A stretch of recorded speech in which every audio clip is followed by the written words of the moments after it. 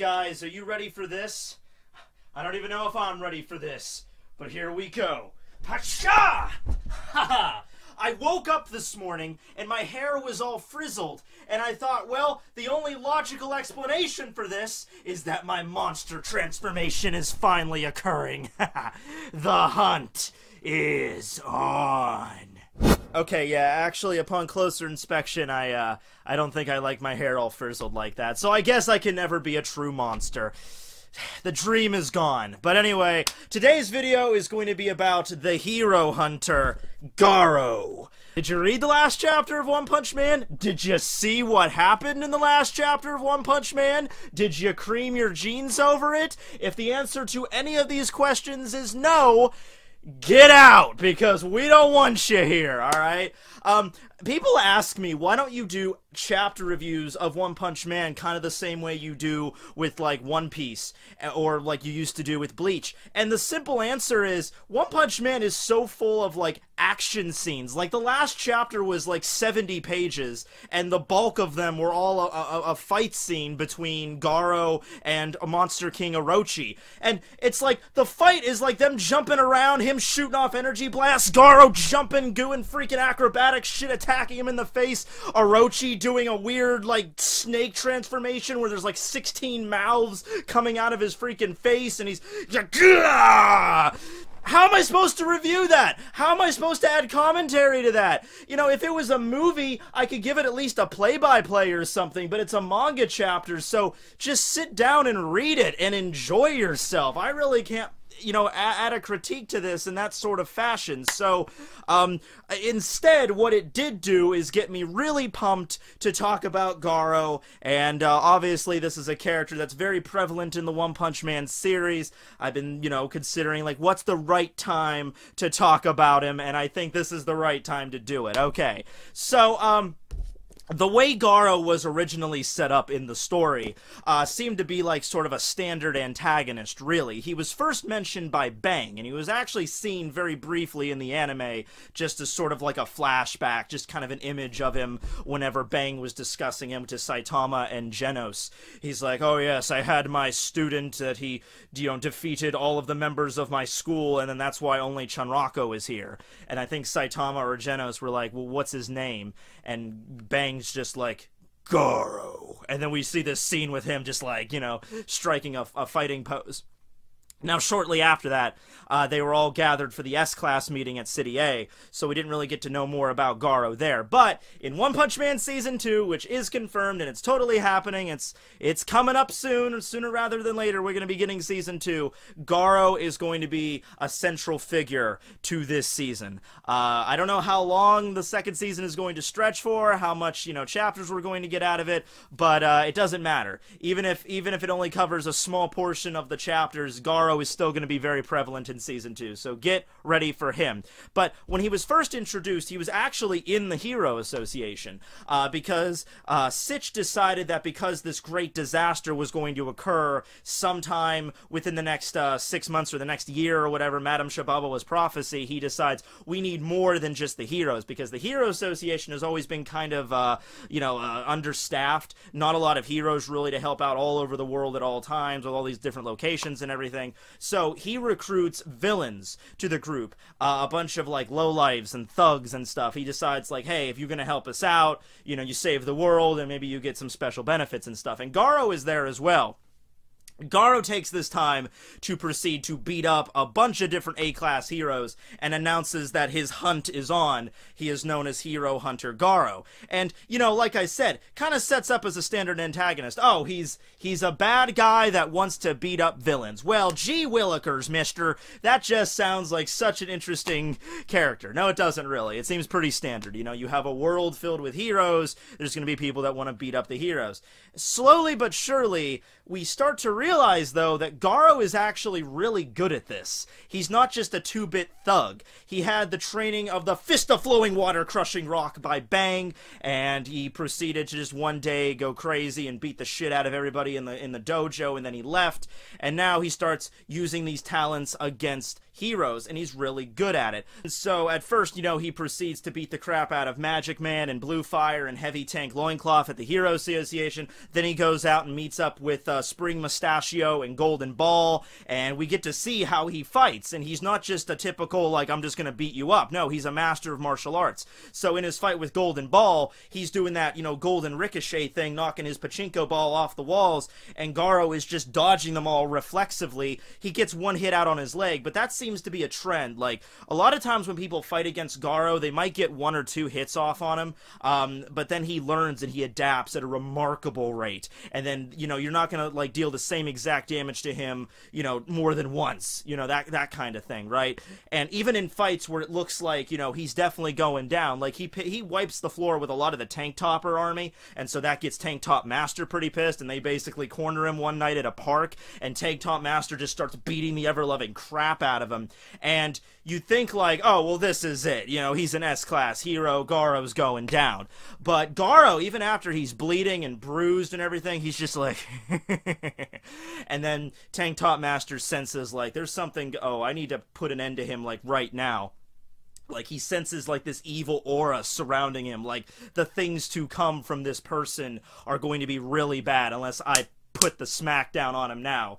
And he fails at the end of the day. Garou resorts to using the martial arts that Bang taught him, which he doesn't really like to use, but he ends up using quite a lot throughout the course of the series. You know, and he basically adapts other fighting styles into it over the course, and he learns to increase his ferocity with it and modifies it a bit for his own needs. But the thing about Garou that you have to understand is that he represents the frustrations of, like, all the monsters everywhere, okay? Because when he was a kid, he talks about, this is his backstory, okay?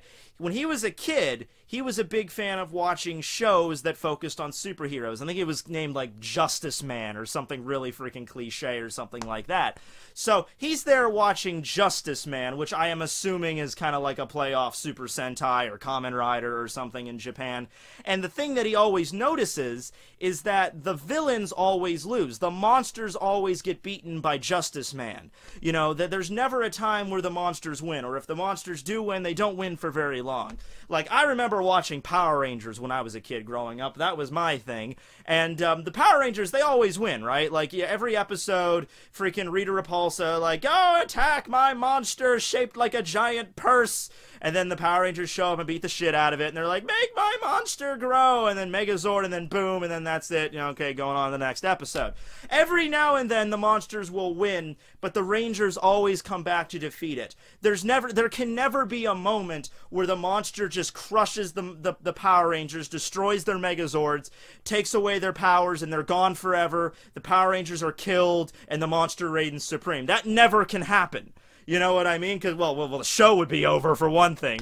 They should attempt that. They just get some balls on it, you know?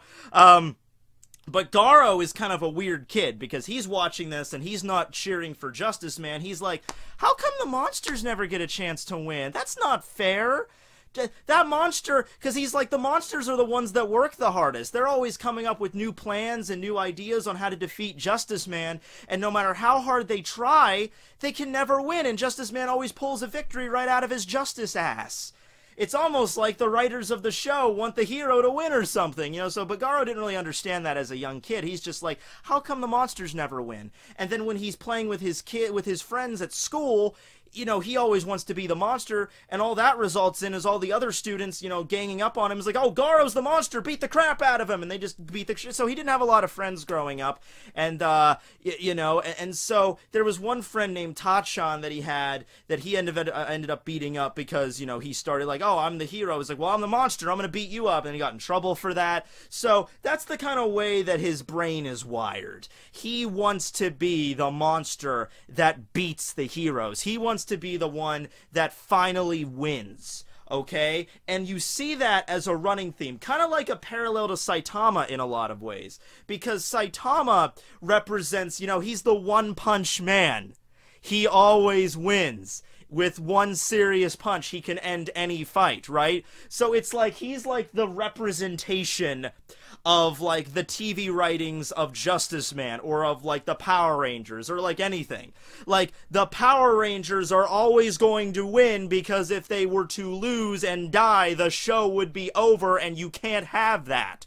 So that's what he represents, and that kind of like, and Garou's the exact opposite, where he's like, no, I'm gonna make the monsters win. So that makes that final battle when you finally get to Garou versus Saitama after so long, after so many other fights they had to go through, that makes that fight so much more impactful, and I can't wait until it's animated. It's probably not going to be animated this season because it's a long way away. We're not even up to it in the Murata version yet. So it's definitely not going to be in this season, unless this season was like 40 episodes long or something like that. Who knows? Maybe it might be. It probably isn't. But some other fights that Garou goes through. So he slowly goes up through the ranks with A class into S class. He fights Tank Top Master. He fights Metal Bat, which was a very intense brawl right there. One of the best ones ever. You know, in order for me to get, because Garou's been in a lot of fights throughout the series. He goes through a lot of fights, gets a lot of battle damage throughout the entire course of it. Always manages to come out of it alive, but sometimes barely squeaking by. And one of the favorite things that both One and Murata love about Garou is, I think, just drawing the just absurd amounts of battle damage on him and slowly his evolution into a monster, because he starts off looking like this. He's a pretty intense looking dude, really kind of spiky hair and shit, black long sleeve shirt. He's got pants with like a, you know, a little sash thing, you know, around it and stuff like that. But slowly his hair starts to become a little bit more wild, looking like flames, and they become tinted red, and one of his eyes gets all bloodshot at one point, and he gets scars all over his body and the blood. So it's slowly but surely becoming a monster. And then, like, they love to just draw that. And One in particular states that he loves drawing Garou very much like Bruce Lee, because Bruce Lee was this super muscular dude, expert at all these different kinds of martial arts, and Garou is just, his back is just full of muscles, just like Bruce Lee. So really cool character to draw. But going through a lot of his battles, okay, so he fought against Metal Bat, and that battle, Garou won, but kind of barely, because Metal Bat had that, like, final move where he gets back up with his bat, and he goes to just try to attack Garou with it, and Garou wasn't really prepared for this, so it's like right about to hit him, and then that's when Zenko, Metal Bat's sister, shows up. He's like, stop fighting! And Metal Bat, like, ugh, stops the bat, like, right, like 2 centimeters from Garou's face, and the entire ground from, like, the air pressure from that swing, because Metal Bat gets stronger the more fighting spirit he has, so the air pressure from that swing just gets like the entire, all the pavement around them just gets like cracked and broken. That's how much power was behind this. And I think One, or it was One or Murata, one of the two, mentions like if that would have connected, that wouldn't have been good for Garou. It's implied that that would have killed him. So it doesn't, though, but once again, he kind of squeaks away, not really injured all that much. He does get a little injured from Metal Bat, but really it's more of just like his hands are like ringing from blocking the bat so much. The next battle he gets in, though, does end up screwing him up pretty intensely. He thought it would be a good idea to take on Watchdog Man. Okay, Garou, no. Come back after about 16 monster transformations, and maybe you could take on Watchdog Man. But no, he tries to take on Watchdog Man. He thinks like, oh, he's just a furry. I got that.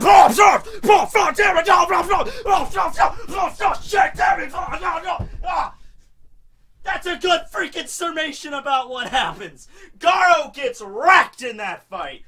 Alright, so he tries to fight against him using his martial arts, but Watchdog Man, he's like he fights like a beast. He's an animal, basically, or he's a man that's dressed like an animal, close enough. So he uses like the paw attacks to kind of redirect all of the martial arts. You know, Garou's doing all the different water crushing rock thing, and Watchdog Man's just like paw, and then he gets wrecked. But the plus side about Watchdog Man is as long as you are not in his territory, he doesn't really care about you. So all Garou really had to do to avoid that was just to kind of wander out of City Q, all hobbling, got my freaking arm broken, like, oh god, that hurt.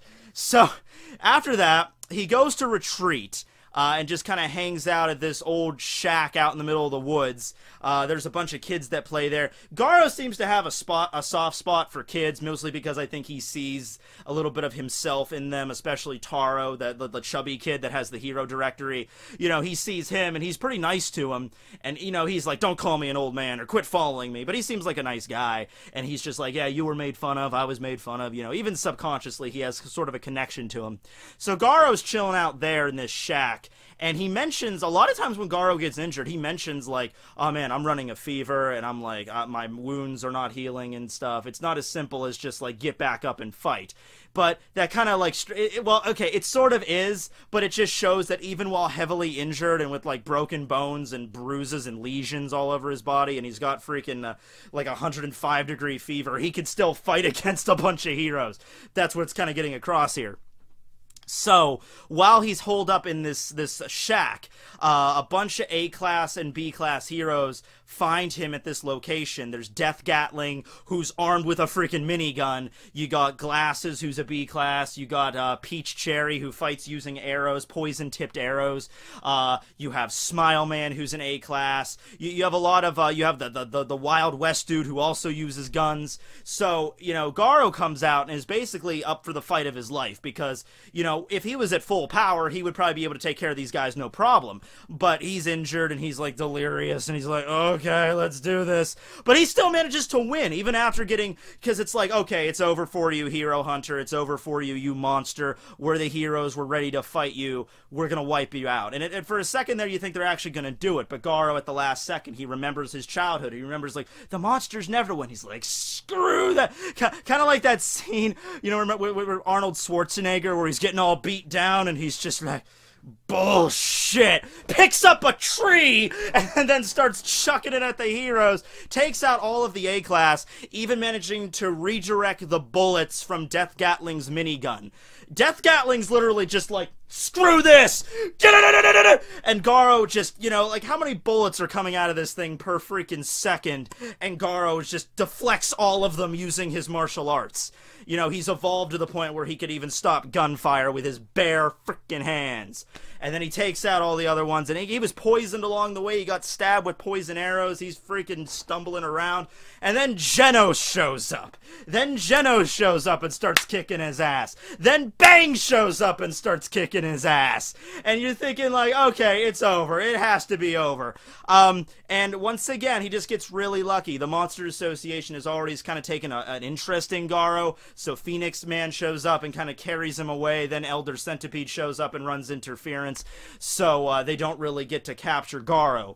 Garou gets taken back to the Monster Association. He gets healed up a little bit, immediately breaks out, goes for a nice lunch. You know, just a light lunch. He's got to recover. Actually, this chapter was really kind of neat to see, because after all of the crap you see Garou suffer, after all of the just consecutive battles he's been in, and he's all bleeding and just like, oh god, it was actually really fulfilling to see him, you know, just devour an entire buffet at a restaurant, just gulp down a giant gluggo like a pitcher of water, just like, okay, Garou, you needed that. You needed that, because how much have you been beaten down in the last 24 hours, you know? So he heals up, and then immediately gets into a fight against, well, not only Saitama. There's a few moments throughout the series where he runs into Saitama and he just gets knocked down.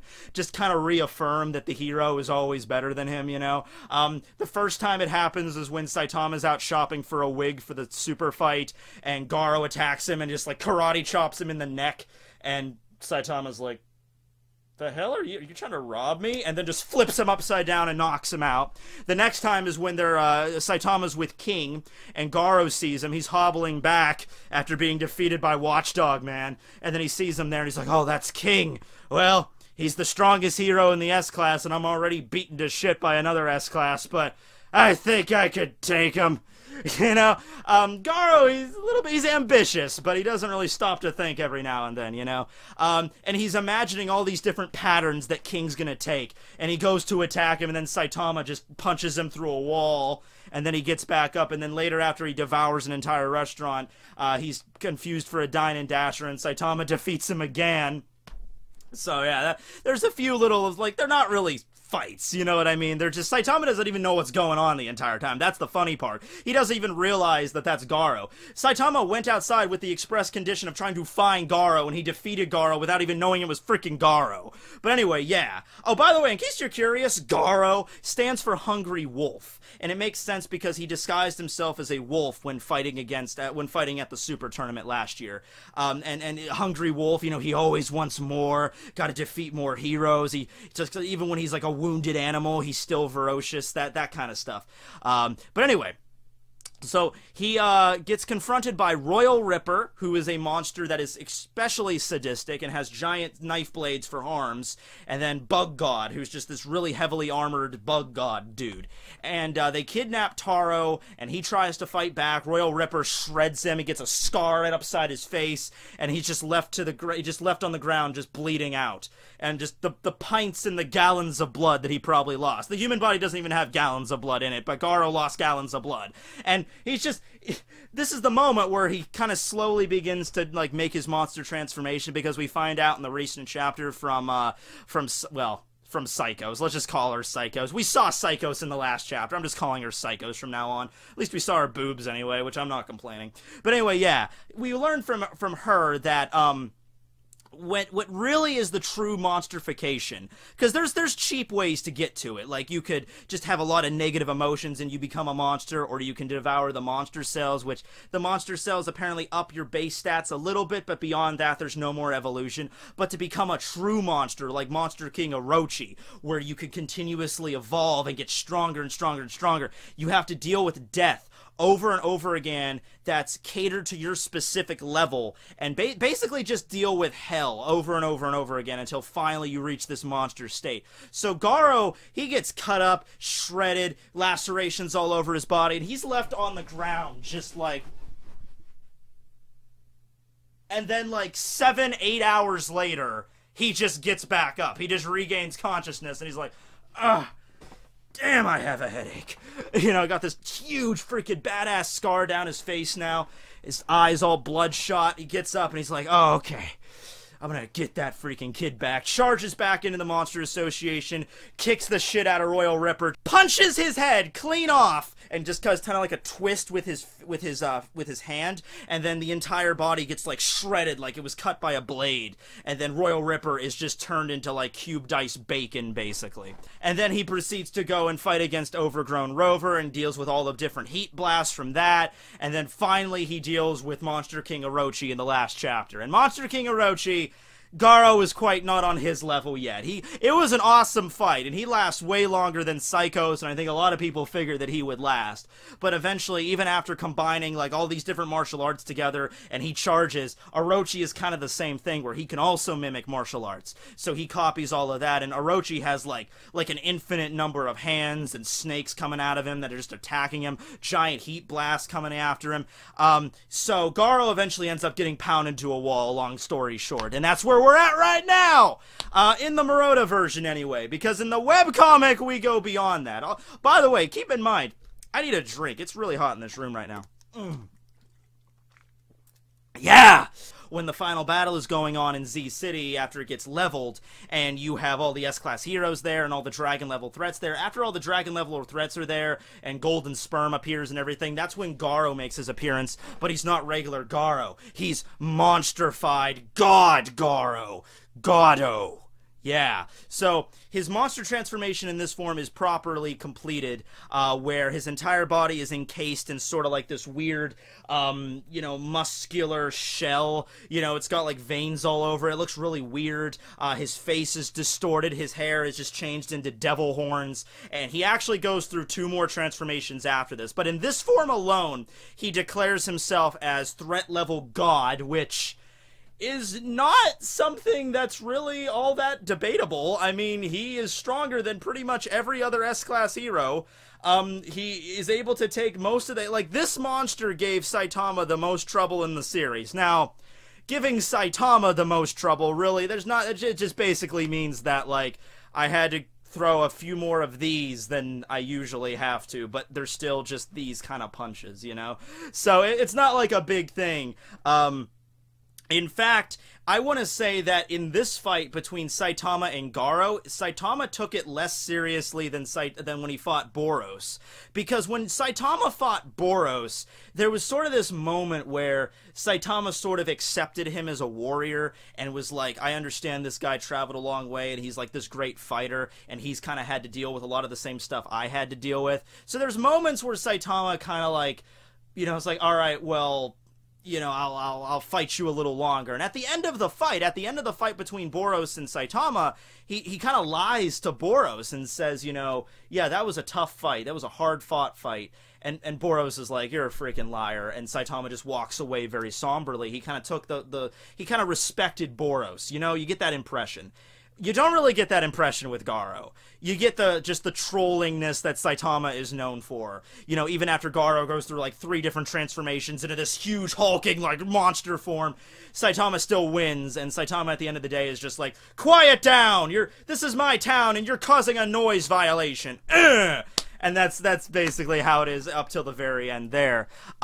But while he's just in his normal monster god form, he's able to take out Golden Sperm. He's able to take out all these different S-Class heroes with, like, no problems whatsoever.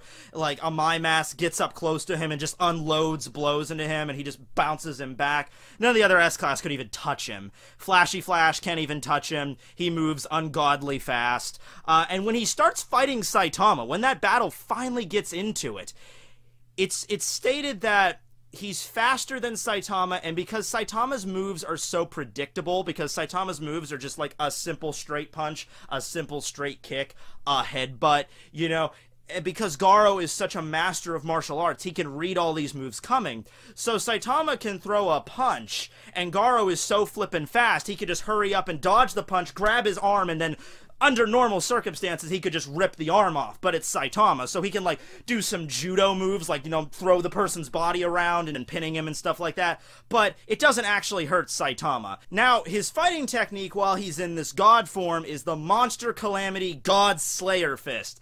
And it's actually a combination of every other martial art that he's witnessed throughout his life and he's copied into his repertoire.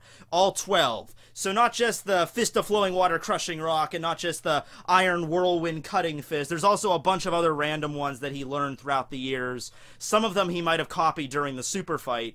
And he incorporates all of that into his fighting style while he's a monster. And there's a lot of scenes where he, like, grabs Saitama and he's throwing him around and body slamming him. There's a moment where he, like, takes up his leg up to Saitama's head and, you know, attacks him that way. But no matter what he does to Saitama, no matter how many times he dodges his attacks and lands his own attacks, Saitama's not hurt. It's just like, ow. And then, like, I'm gonna rip off your arm, just, ow. And then, like, plus you to the ground and body slam you and punch you a shit ton of times. It just gets back up and just no problem. And Garou is sitting there wondering, like, what the hell is this? What are you?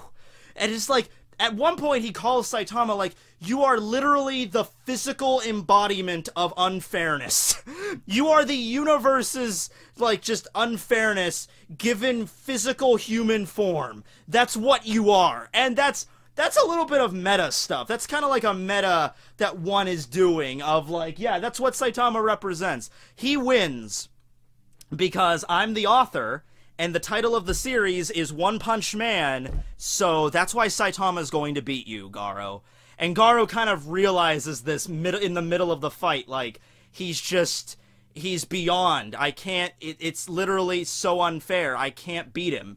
And so he goes through, like, a few different monster transformations. He goes into this one hulking form, still doesn't do anything to Saitama. And then, the biggest kind of troll moment, though, from one's part, is that he goes into this final transformation, which is this huge, winged, like, gargoyle thing. And we don't even get to see that battle. We don't even get to see this thing fight against Saitama in his final form. It ends with him on the ground, and he's all broken and shattered, and eventually, Saitama just breaks his spirit. This indomitable spirit that Garou had throughout the entire story, where he's like, I'm gonna be the monster that defeats all the heroes. I'm gonna be the hero hunter. I'm gonna win. And even all the times that he almost gets beaten down and killed in the series, he rises back up with this spirit. Like, I can beat them. I know I can. it gets shattered into a million pieces with Saitama, because you can't beat Saitama. It's just, it can't happen. You're not going to do it. But the thing that truly damages him, the thing that truly he has to come to terms with, because the most devastating blow that Saitama deals with him is not a physical one. It's realization. It's truth. It's something that Garou has kind of been running from his entire life, and he has to kind of hear it from Saitama to kind of bring it to light. And Saitama tells him, I think you really want to be a hero. It's just being a monster is easier. And whoa, that's like space, like 2001: A Space Odyssey. That is just like boom for Garou. That like, and I think that's something that he just questions his entire existence at that point and just breaks down. He's in this monster form, fighting the entire time, dedicating his entire life to facing off against heroes and defeating heroes, and he just kind of like...